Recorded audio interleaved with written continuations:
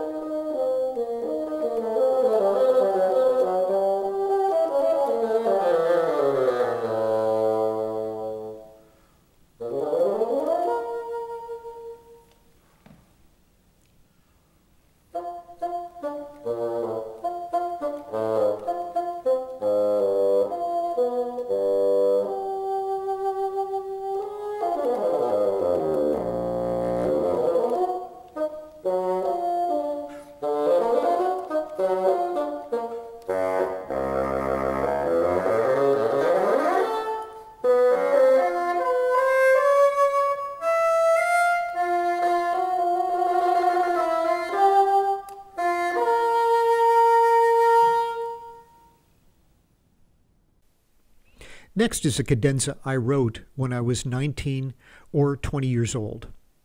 I performed this years ago with the University of Washington Symphony Orchestra.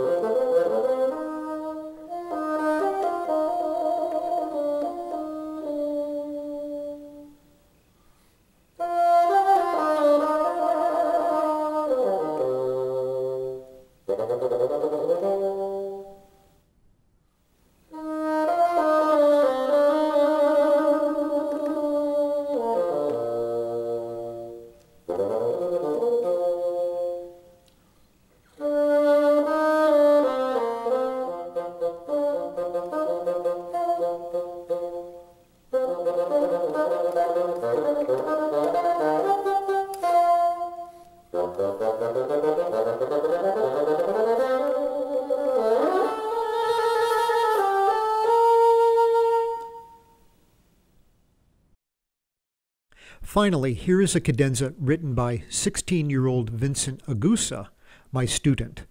He premiered this cadenza with the Baltimore Symphony Orchestra in spring 2016.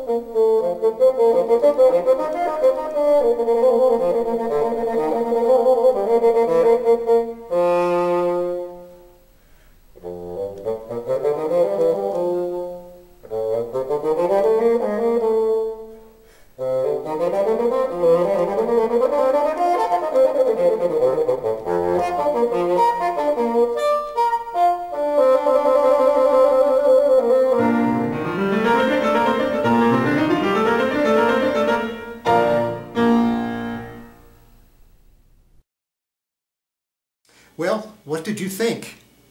The Ibert Cadenza was wild, wasn't it? Cadenzas written in the early and middle 1900s featured extravagant musical departures from the style and key of the composition, with extended virtuosic flourishes.